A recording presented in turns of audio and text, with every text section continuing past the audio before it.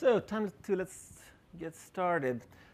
Very welcome to this presentation called "The DDD Really Matters," and thanks to the organizers for inviting me. It has been such a nice time for me here in Sydney. I'm from Sweden, but I'll do my best to speak something like English, so you will understand. I will actually use some German and Swedish too during this talk. We'll see how that goes. So I'm Jimmy Nilsson, and I've been a developer for quite some time, 30 years now. How many of you are developers in here? Architects, project managers, testers, and the rest of you are hybrids. I love the hybrids most, actually. That's the thing. I wanted to check who I'm going to offend during this presentation, so now I know. I'm feeling quite okay, most developers.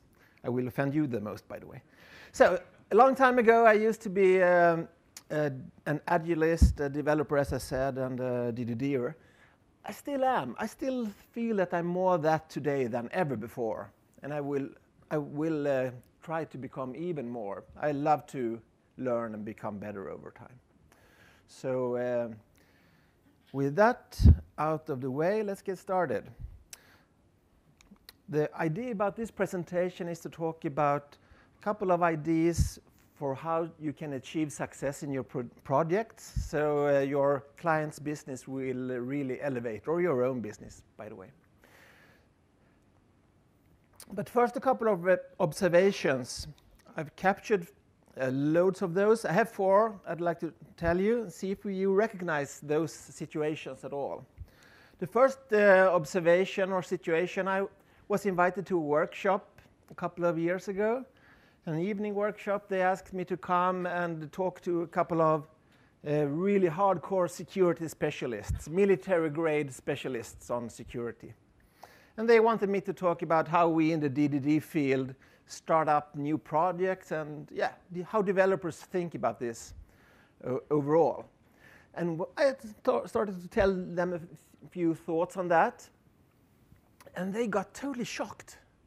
They thought I was so unresponsible to not start the whole initiative by doing a full security assessment and an information analysis from a security perspective. And I was as shocked as them. It's really weird for me to start there. Nothing was decided. We didn't know where to go. How can I start from that angle? So we had a really... Well, it ended well, I think. We had a nice evening, but I guess they still kind of hate me because I was thinking so strange. To me, that sounds a little bit like starting out this new initiative, talking about how thick shall the door be. But who talked about the door at all? It might not even be a house. Maybe it was a bike. So it's kind of starting a bit wrong, I think. Second example. This is top-level management. We haven't decided on anything yet, but there is going to be an initiative starting up real soon, new project. The CIO, for example, he's out in the town shopping from the shelf. He want to have stuff, so a workflow package, everybody want to have that, he says, or needs. Of course, we're going to buy that. Again, how on earth can we know that before anything has been decided? It's too early. Another thing that could be bought, of course, might be a humongous agile process or tool for being really agile. That would be a perfect another example. Have you seen any of that ever? A few nods, thank you. You're so nice. That's why I love Sydney. In Sweden, people would not agree with me at all. So the third observation, this is the really, again, hardcore guy. And this time, she works for the operations department. And just to be nice, I walk over there to talk a little bit and say, well, do you know what? We are thinking about a new initiative. That pisses her off. Why am I the last one to hear about this, she says. We have to order stuff, we have to decide on protocols and SLAs and yada, yada, yada. And whoa, it's a bit early, I say again. Nothing has been really started up. We can't, I don't know any of those answers. And she kind of relaxed when I say I will come to her first of everything. She will get all the detailed information first. And finally, this guy is a hardcore project manager arriving to the environment of a client of mine, spending months of creating this perfect document tree with loads of documents in it. Surprisingly enough, when I go in and have a look at all the documents, they are empty. They only have headers because they are just templates. But it's really beautiful. Nothing has been started, and nothing has been decided, but we have this document tree. Don't you feel good? That was the project manager offense, sorry. I'm done with that. Good. Do you see I'm moving over here? So I'm not saying that developers are better. We are doing this all the time as well, I think. So I guess most of you, including me, would find it to be really fun to talk about a new UI framework for creating Twitter scale day one, when we are creating a little application for the sailing club, maybe. You never know. You never know. Or another solution or new database product coming out which will actually make the cap theorem go away. Wouldn't that be super cool? Or make services start so fast it's actually in negative time. And we can get going in lots of directions here. So I think we are very much the same. But I think all those examples were about being wrong in different ways. It was a lot of focusing on speciality and doing it in kind of in vacuum. That's not the way to start, I think. It will be like this. It will be like doing a lot of activities, keeping busy instead of getting anywhere. So it's like it's about busyness instead of business. It's similar to having an exercise bike at home. It's quite neat. It's quite easy to measure your progress. It won't rain, no wind, no elevation, but you are not getting anywhere, are you? So it's very similar. So,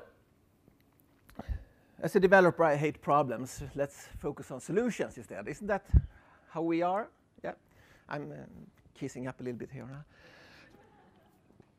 So let's see what we can do about this, because I think we had a mindset problem and some kind of gap here. We need to bridge that gap. So how can we create great togetherness to succeed? I think that's the question, because together we are strong and we can do anything and we can fulfill the business needs and more. So I have 5 different ideas. Let's see if you agree with any of those. Maybe you have others that we can talk about afterwards, but for now, I'd like to start with the first one, and that is about where to start. I hope this movie isn't too old now for the audience. Do you recognize it? Yeah. Some of you do, thank you. What is it? Holy Grail, Monty Python, yes. So this story is actually about an interview with John Cleese quite many years ago. He talked about this when they created this movie. And as one of the parts of that interview, he said that, well, we had a tricky scene when doing the movie. We were shooting it over and over and over again, but it didn't work out. It wasn't, we didn't feel well. It wasn't really fun. We didn't like it. So we just let go of that scene for a moment, went to the drawing table, think a little bit about it, and came up with the new idea. We tried that new idea immediately. At first try, it was bad. Great. We felt really good. It was fun. We went home, took the evening off. A couple of days later, it was time to have a look at the full movie. So they sit together, the whole team of Monty Python, looking at it. And yeah, most of it was very good. But all of a sudden they come to this scene, and again, it's not funny. It's actually the opposite. They feel bad. They almost get depressed. They can't have that such a scene in a comedy, of course not. And then they realize, actually, this is not the good version. This is another one of the bad versions. So they ask the editor, what happened here? This is not what we decided on to use. And the editor said, no, you're totally right. This is one of the prior versions. But the version you wanted to use, it was spoiled. And John asked, oh, too bad. Could we have a look at it? And the editor showed them the scene. And they were laughing like crazy, crying out of joy. And it was super fun. And then they thought, well, what was the problem? And the editor gets a little bit upset. Didn't you see it? Let me show you here on slow motion. Look at this frame now. There's a shadow in the very, very far down corner. Probably the shadow of a knee in front of the camera. And the moral of the story is that the editor didn't want the movie to be used in the whole world. All editors would laugh at him for not being a superb editor. But that doesn't really matter. What matters with the comedy? It has to be funny, of course. So you can guess which scene they decided to use. That's the important. So what to start with?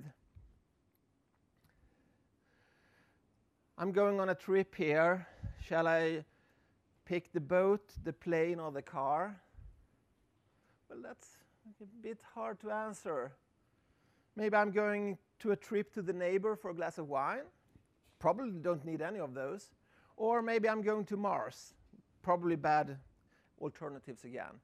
So, of course, I should start with the purpose. That's my starting point.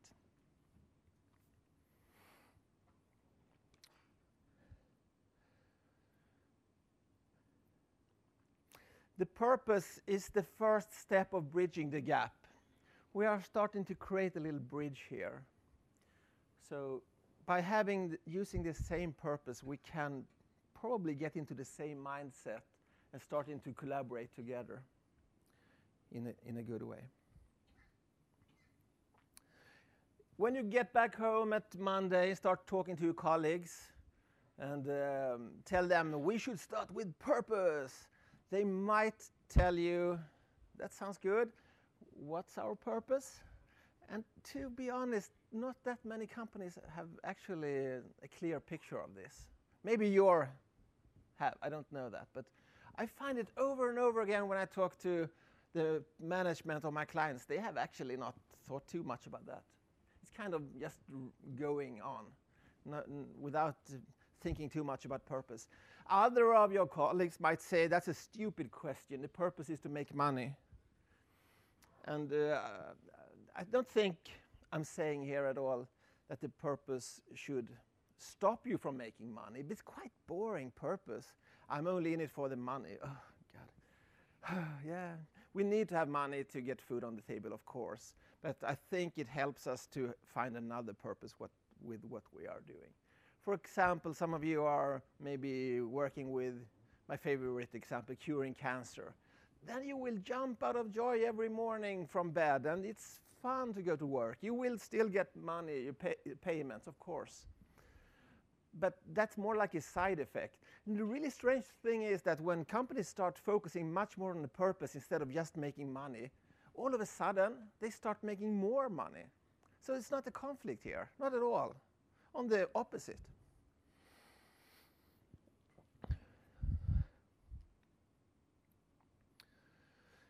30 years ago, in Sweden, it was mandatory to do military services.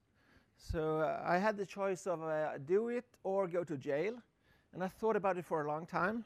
And I decided to do military services. It actually appeared to me to be worse than I would ever have expected. So people were screaming at me all the time, calling me names and things, and spitting at me, and horrible. And I hated it. 5 years ago, something like that, I read up on military theory. And I was totally shocked. 150 years ago, they knew how to do microservices in a good way. Isn't that amazing? So all of a sudden, I kind of forgave my old officers when I did my services. That all they wanted me to do was learn how to become a microservice, a really efficient one. I didn't realize, but now I do. So what it takes, for example, to be doing warfare in that style, you have to align on purpose. Because if you don't align on purpose, you can't have autonomy either. Every little team without a strong purpose, they will just run around. Well, what do you say? Shall we take that? We take that house, and yeah, we do. We actually skip houses, and it will be a mess. And the same with microservices, for example. Of course, we need to have strong alignment on purpose. Then we can have autonomy. So, okay, you didn't give too many protests about purpose being a fad or something like that. So we have decided on that. But that's not enough with our bridge. We have constructed a bridge that was very fragile. Maybe I could go over there once or twice, but carrying a bag would not do it. It would break down. And you know, when there is bad weather, it would also be troublesome, and so on. So we have to continue here. And actually we have to work on that bridge for it to really help us out, bridging the gap and solving the mindset problems. So the second thought is, what is the context?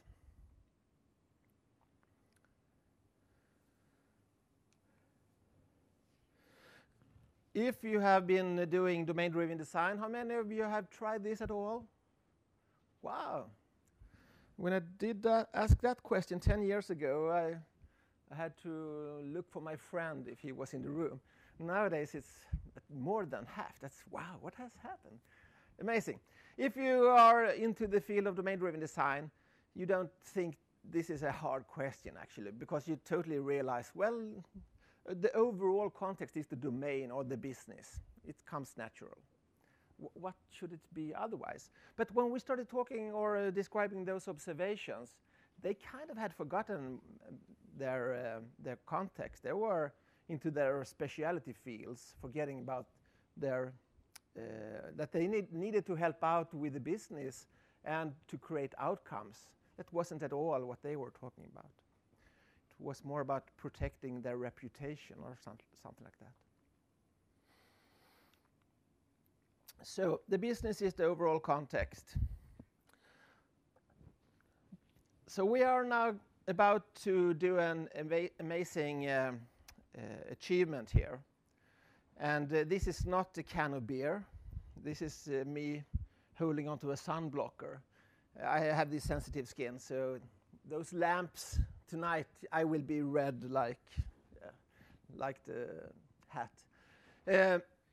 So you are setting out for a really interesting trip. Then there is always someone that will tell you the most important is that you carry sun blocker. Well, I would say it's necessary at some point in time, but it's not sufficient. It won't take me anywhere at all. So I think of this very much about business development as well. Shall you be offensive or defensive when it comes to soccer, for example? You could play the game like this, the whole team at the very back. It might be a good idea from time to time, but you will rarely win any games. But I'm not saying either that you all should go on offense. That would also mean that you would lose, of course. So we need to have some kind of balance here. It's just that I often find that when people have a choice, they kind of pick the defensive side. And in business development, that would mean that, well, we are not going to do any investments at all until we have compliance in perfect shape. Have you heard that at your places? Not a lot is going to happen for 3 years, but we are fulfilling upcoming compliance rules that might happen, things like that. So it's a lot about also being defensive when it comes to business development. It's about cutting costs, thinking about along those lines. I find it, personally at least, more fun to focus on the offensive side. Then it's much more about growing the market and finding new markets. It's very much about revenue focus. It might sound that I'm just thinking about wasting money. That's not my point here. But if you can get your revenue to skyrocket, it doesn't matter too much what cost you have. The effect might be tremendous on the revenue side. So maybe it's a little bit about being driven by fear or being driven by excitement and want to improve and evolve. But it's actually not my point here to say that we should all go for the offensive. We need both sides, absolutely. So coming back to the outcome, we can organize for that to happen instead of only activities. I have two different examples of organizations. The first one is kind of, I guess this is a classic organization. We have a couple of different specialized departments. So when it's time to create a certain outcome, it kind of starts maybe with the marketing department, thinking and doing stuff, and when they are done, they kind of toss over their result to the next department, over the fence. The next department might be the construction department.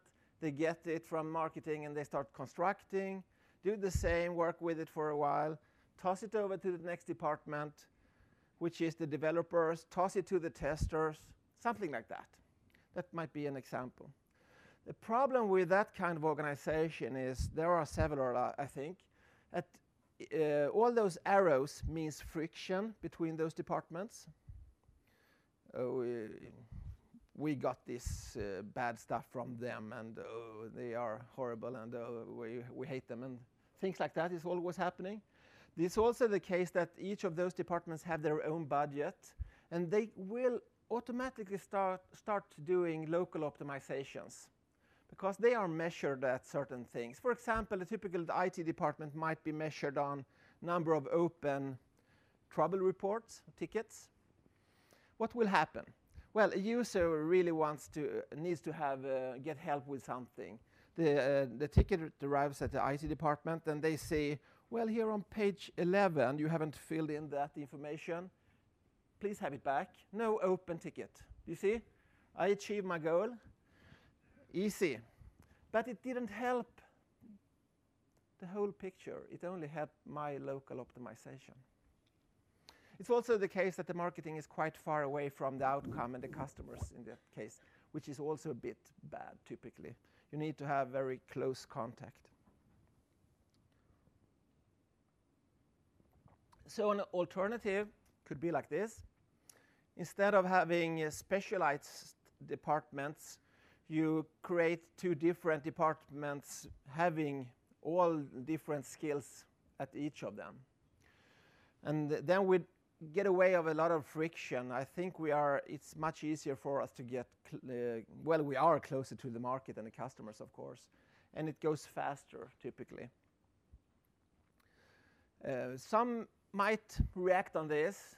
Quite many developers at first dislike this. They want to hang out with their peers, not the sales guy, for Christ's sake. Could it be worse? Salespeople and oh my God. But I think actually, ironically, this is a good way of becoming better as a developer also. And you can still hang out with your peers. It's not just the first priority. First priority is the outcome, and then you will do other stuff as well, of course. When this really works out, this has a tendency of really working out until someone has a look at it and sees something. Oh my God, there's duplication here. It might be the CFO, for example. You are doing the same thing there and there. Oh, that sounds expensive, he says. Let's not have that. And all of a sudden you go back to the other kind of organization. What is really strange, I've actually asked a couple of those guys, how would you do if you have like a crisis situation? How would you organize for that? And then they say, well, that's actually quite easy. We just take everybody we need, put them in the same room, lock the door until they fix the problem. And it's solved like that. So they kind of have it in them. But then they start thinking about saving money again, and everything goes wacko, or might do at least. Anyone being a CFO? Should have checked that before.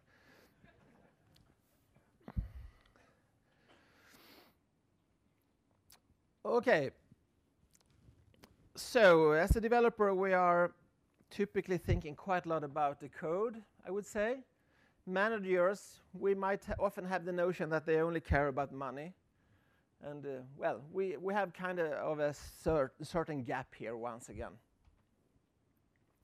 But I think this model I'm going to tell you now might actually help to bridge the gap.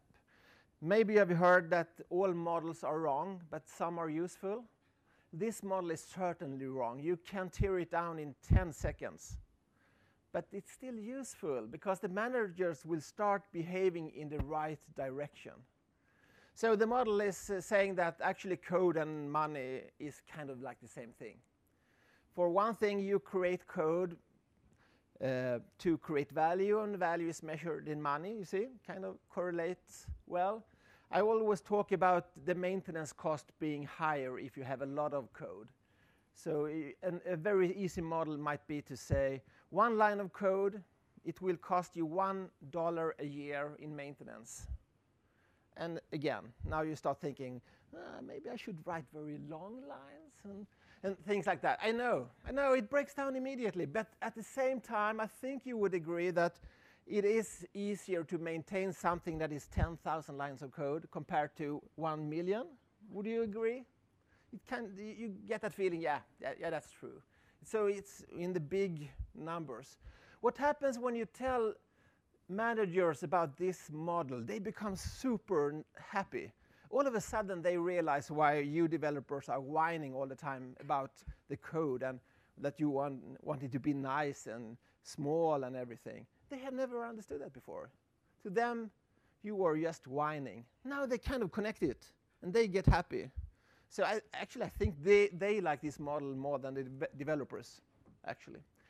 Anyway, now the managers start behaving in the right direction. Oh, maybe we shouldn't just add code like crazy and copy-paste, and that's not a good idea. Maybe because that will cost us next year, and 10 years from now, the cost will be crazy. And they start thinking like that.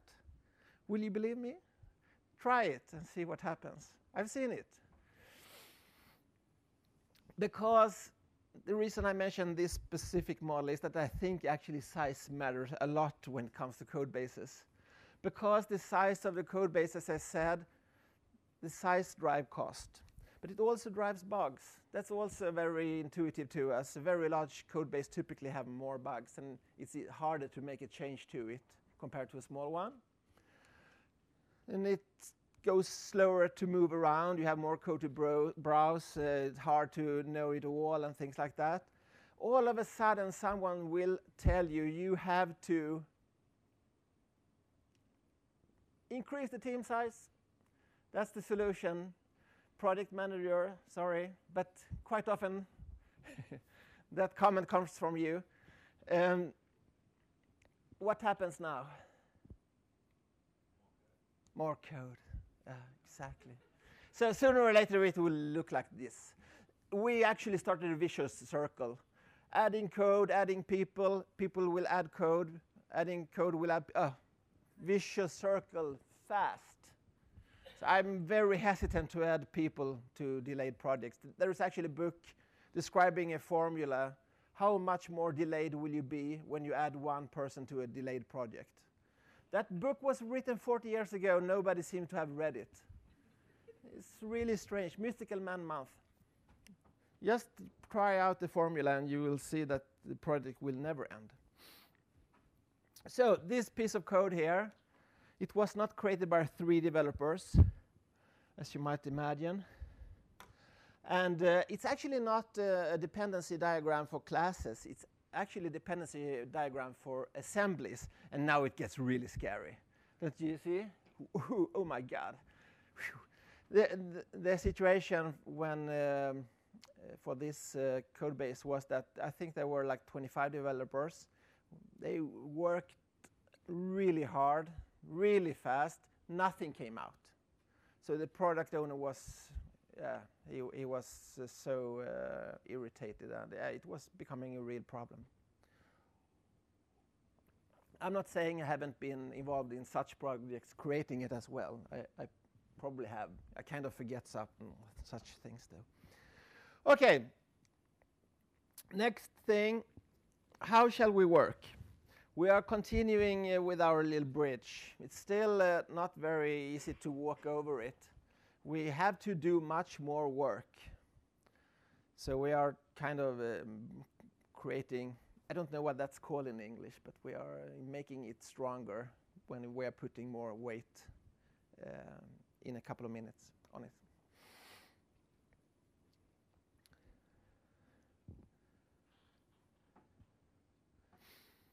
So I quite often tell people, typically developers, well, why don't you just walk over to the managers and talk a little bit to them? That's not dangerous.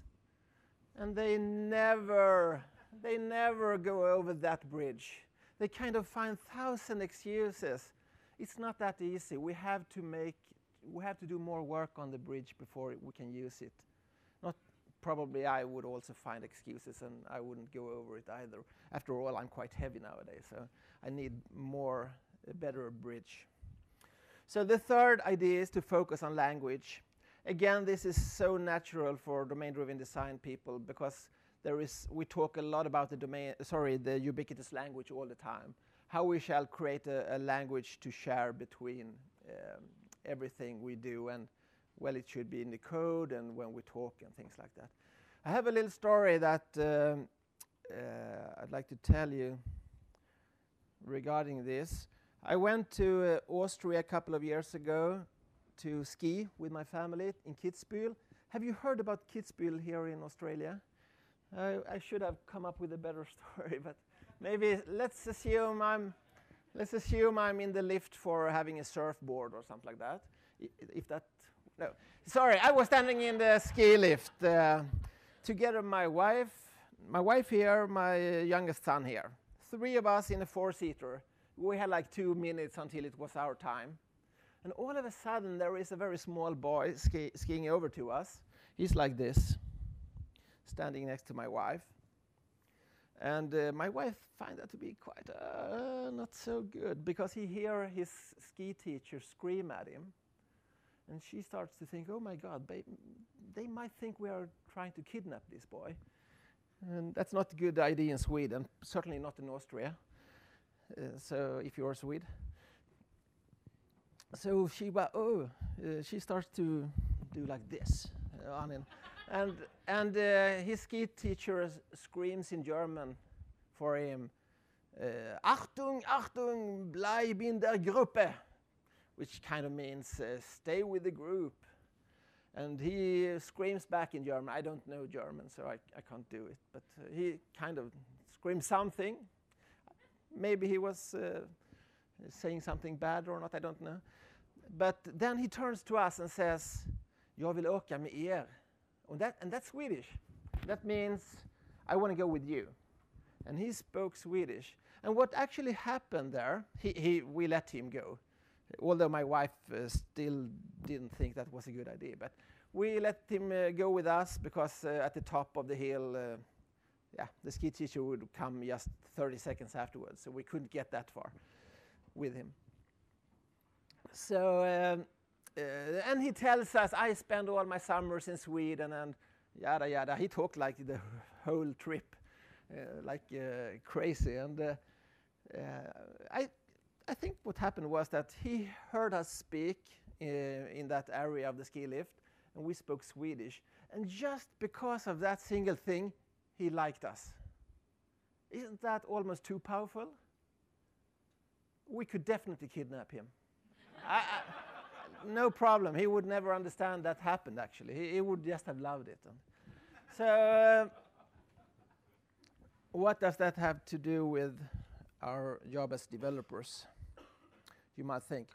How many of you have wanted to talk very much with your domain experts, but they seem to have too little time for you? Has that ever happened to you? Kind of many, yeah. When I hear that, I always get a little bit suspicious. There could be, perhaps there are more reasons, but at least two common reasons for that situation. The first reason might be the domain expert don't think what you're doing is important, and then you should just leave. You can't possibly succeed, I would say, if they don't want to spend time with you. A domain expert is extremely important if you believe in domain-driven design, because they bring all the depth knowledge that you really need to create something amazing. You need to be able to spend a lot of time with them. The other reason is that you are, excuse me for saying this, but you are boring them. They find you so boring because you can't get into their room before you say repositories and side effect-free functions and oh, they find that to be, oh my God. It takes one of those words and they get this blank face. Have you seen it? Blank face. Oh, I'm busy. Please leave. And they will not ask you to come the next day. You can be so sure about that.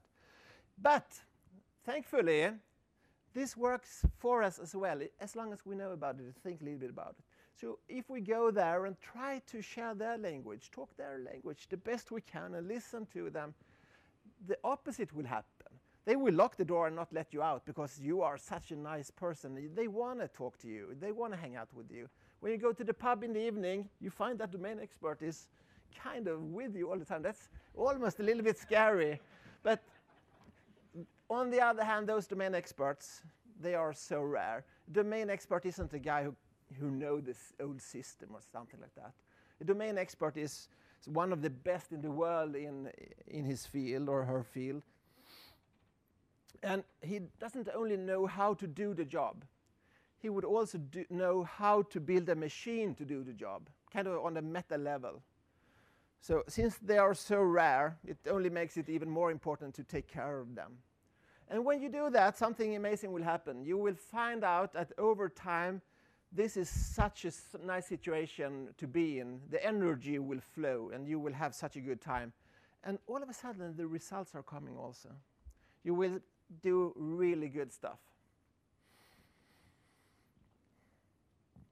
And one of those things you are going to do is to evolve that ubiquitous language. It's very much about understanding in both directions.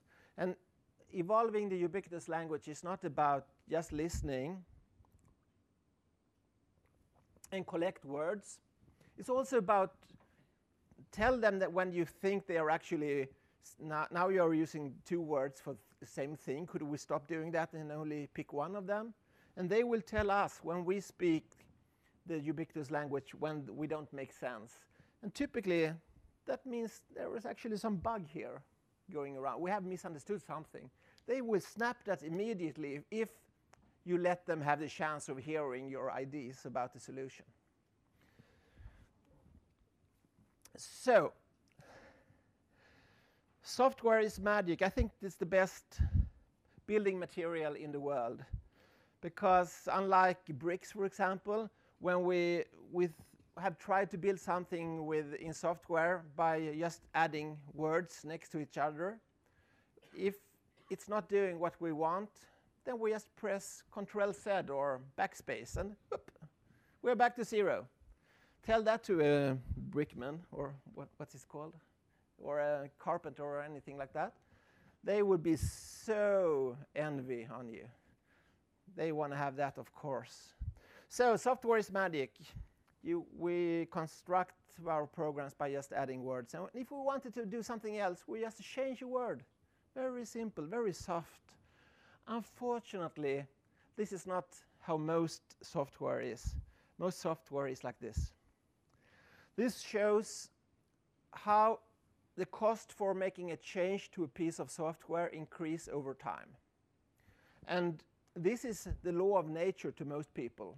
Maybe not to you, but most people out there. They will kind of say, well, you know how software is. It's really weird. Soft, that's how hardware is. But we are creating with our software efforts situations that are harder to change than hardware nowadays. And this is not what we want, of course. We want to have a curve looking more like this. It's obvious everybody wants it. Because if business people they have a software situation of this more flattened curve, they know they can try out their IDs, and another ID, another ID. Sooner or later it takes off. They have more than one chance. In the first curve they had one chance. And it might work, probably not, because it often takes many tries before you really reach success. So how do you reach the second curve? You know? Actually, all of you know. Just say one thing you like and it will be correct.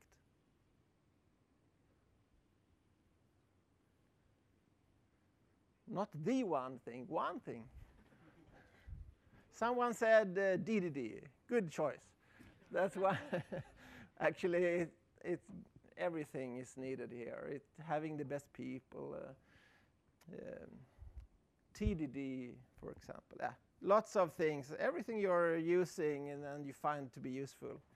There is no silver bullet. It takes it all.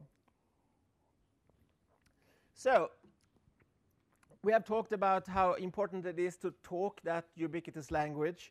I think we can take it even further, because we are still in the risk of not creating the best collaboration environment with the domain experts when we are talking to them, and then we say, please leave, now it's time for Visual Studio. And they have to leave. And we could instead create an environment where we actually program in the ubiquitous language as well, if we'd like to. This might sound totally crazy to you, but I've been spending quite a lot of time on doing this the last 10 years with mixed success, I would say. Anyway, there was a paper written 25 years ago called Language-Oriented Programming, which is very much about this. So instead of solving all problems with your general purpose language such as Java or C#, you will, for certain parts of your solutions, it might make a lot of sense to create a language that the domain expert and you can share, and not just talk the language, program in the language as well. And that takes the collaboration to the next level. Have anyone tried this? So good. You have something to look forward to, not just the next version of a framework. This is really what matters, I think. Okay. Fourth idea, how to direct energy. I call this use the circle of safety. And so our bridge is becoming better. This is actually useful now. This is what I was aiming for. We have a really good bridge here by using this fourth idea. And this idea is something like this. If you are starting out a new initiative, especially at a big company, something is going to start. I call it the immune system of the company. A couple of you have got together and started out, we have a new idea. The rest of the company will come and try to kill you. That happens all the time. It's just automatic. Not by evilness. I don't know what it is, but I'm sure it's not by evilness. But the status quo is wanted for some reason. So if you're going to do that, you really have to take care and put up some protection around you. Typically, you should be in stealth mode, moving to another location. But if you can't, at least try to really put up high borders to be able to deal with this. So good neighbors need good fences, it said. Again, maybe you see connection here to domain-driven design and bounded context, having borders to make it more possible and easy to collaborate in a good way, or microservices for that sake. So that's one thing, protecting to threats at the outside. But we are also our own worst enemies as humans. Because in the past, a strange sound, that meant threat of life a couple of years ago, many years ago. So those of you sitting here, all your ancestors, they were very afraid people. A dangerous sound, choop, leave, go away, probably a lion. Unfortunately, that is kind of working in the wrong direction nowadays. So it's rare we have threats to our life every day. But our brains believe so. So when you get to the office, your boss is coming in through the door, and he's not smiling. And what happens then is that your brain automatically tries to understand this, and it goes to the very, very, very negative side. It must be something bad. He didn't smile. Probably he didn't want to kill me, but tomorrow he comes again, he doesn't say hi. Now you are sure he's going to kill you. And just because of not being very careful to smile and say hi to your colleagues, in that circle that you have created, all of a sudden all the energy is now used for your internal stuff. Everybody are afraid and stressed and things like that. You have no power to reach out and do what you are supposed to and create outcomes. I have a very basic tip here. Let's see if it's useful for you. So let's assume I tell you in a meeting, we are having a business meeting, 10 people, and I say, I can see you're watching your phone, and then I continue talking about something. That person probably felt a bit, whoa, what's up with Jimmy? Will he kill me? And that didn't work out very well for you. Not the rest of the group either. They thought, well, what is going on? They don't hear what I'm saying any longer. They are thinking about, strange. He's normally quite smooth. But if I take care and communicate in a better way, I can use this tip. I could say, I can see that you are watching your phone today. That makes me think that you might not want to be in my project. And that makes me really sad because I know I really want you. Did you hear? Not too threatening any longer. Was the second version better? Yes. He said yes. Yep. So I think this quite often works out. Unfortunately, I have a tendency of forgetting about this. But when something goes really bad, I can, whoa, maybe I should try this out. So providing that information to your colleague in 4 different dimensions might help a lot. Takes a little bit longer. On the other hand, you will save hours of energy loss. So it's worth it, I would say. Communication is really tricky. A couple of years ago, I used to work at the university many years ago. One of my old students came to me afterwards and said, I have solved the problem of outsourcing. And he was really, nirvana, I have solved it all. And then he said, except for one thing, we still have this communication problem. And I thought that was such a wonderful story. And I have to see if I can find him and ask him if he still believes that was a good idea.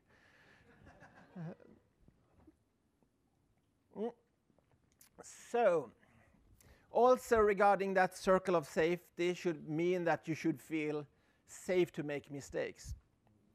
I went to a big car manufacturer in Sweden many years ago to discuss a new project, and I was very proud and told them, actually, I think I have the world record in mistakes.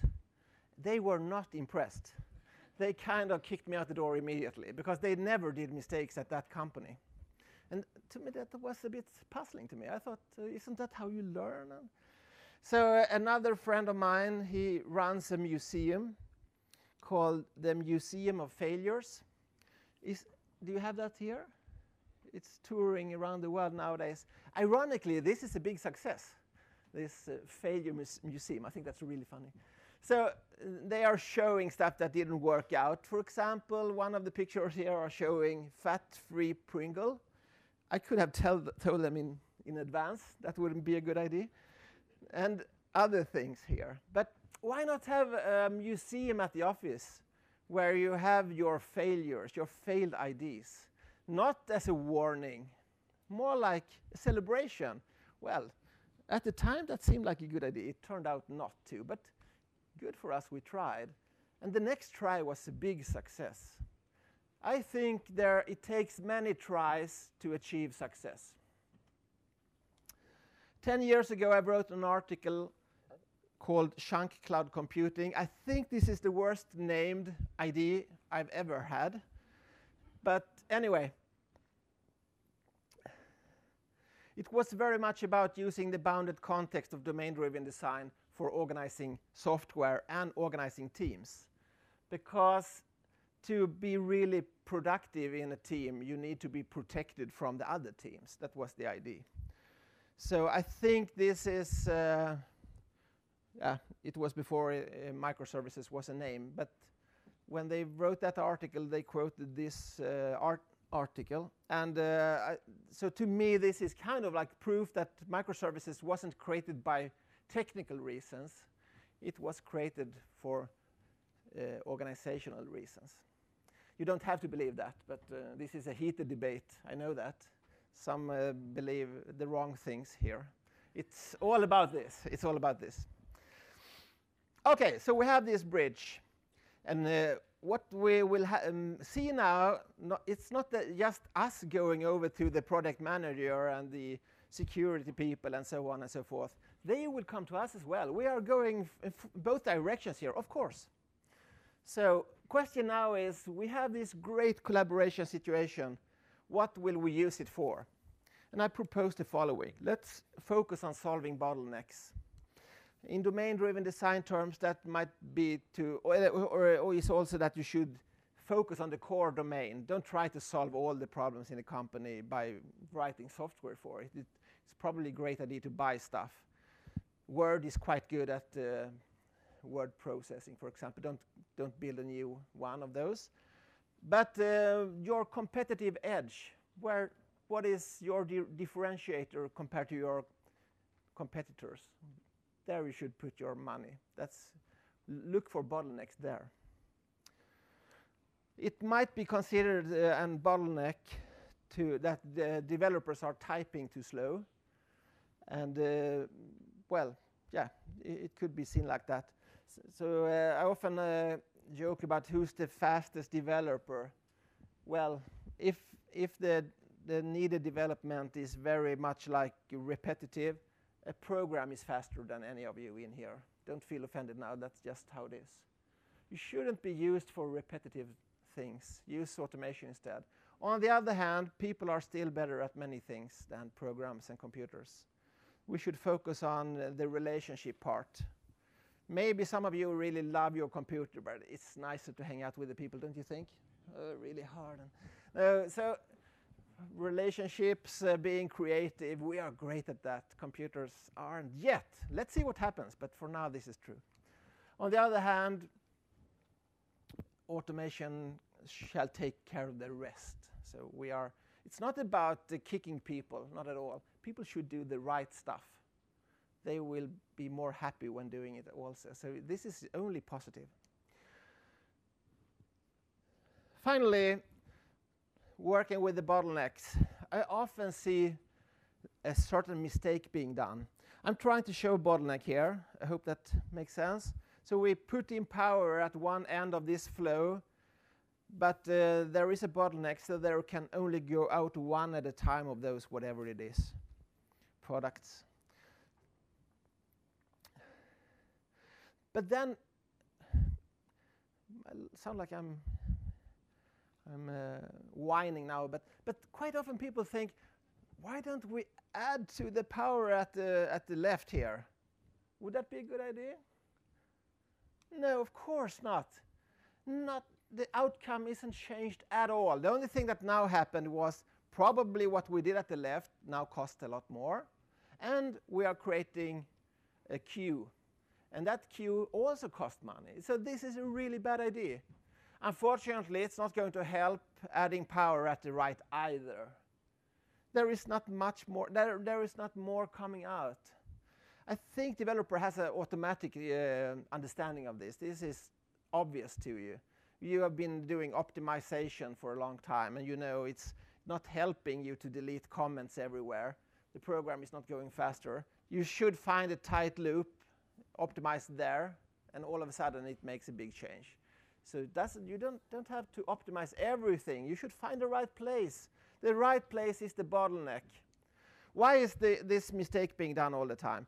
I think I often hear those comments. Well, let's let's do this initiative because it affects a lot of people. Well, that's nice. It's not helping your business at all. Not at all. Or Google is doing it. Oh, don't go there. Google is doing a lot of good stuff, but really bad things as well. I had a friend who worked for Google, and he, 10 years afterwards, when I meet him, he says, "Do you know I left Google?" And I think, yeah, I know. That's like 7 years ago. But he didn't really think they were the optimal place either. Of course not. There are pros and cons. No, we are not following a vendor and do what they are doing. Of course not. Might help us, it might be the opposite. Or we should not either do what the people are screaming about the most. We should try to find the bottlenecks and solve them. Because this is a situation where we can spend X and we get the benefit of 10 times as much or more. So this is what we should be doing over that bridge, run over that to try to find the bottlenecks and solve them. Okay, what really matters then? 5 ideas. Start with the purpose. The business is the context. Focus on language. Use the circle of safety. And solve bottlenecks. I think those things really matters. And DDD were everywhere here. A little bit hidden for those of you who haven't studied it, used it. Obvious to others of you, I think. So what happened now? Those 4 situations I talked about in the beginning, they are very much evolved now, and they are happy. All of a sudden, they were quite not so happy in the beginning. Now they are happy, and they are involved in creating the outcome, doing valuable stuff. What a change. So, I have this dream. What if what we just talked about could be the normal that's being used everywhere and all the time? I think that would be really, really amazing. So it's actually time for action now, call for action. And that call for action is that we should be our dream. Thank you so much for listening.